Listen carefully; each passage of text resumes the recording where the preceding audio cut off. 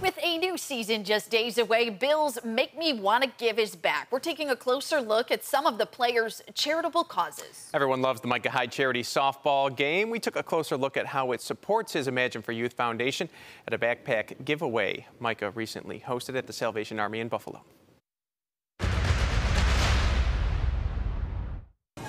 Micah, last year we talked about the foundation, we talked about the charity softball game. Yeah. Here we see how that gets put into action. Tell us about, when you get to events like these, what you see.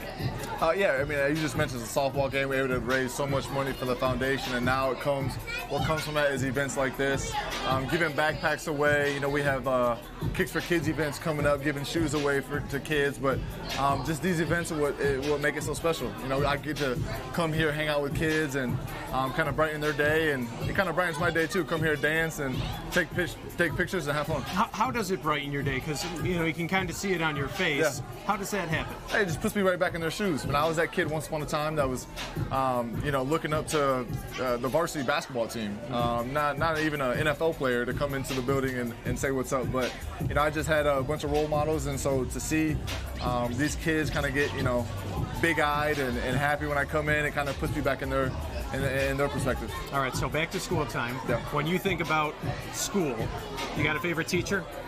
Ooh, I don't know if I should say just one because the others might get too mad. I have a very special person, Mrs. LaForge. Okay. Yes, that was my English teacher back in I want to say my sophomore year of high school. Okay. And so she was pretty special, but all of them played a huge role in and helped mold me to who I am today. All right. Well, shout out Mrs. LaForge. Yes, Micah, yes. Thanks so much. I appreciate it.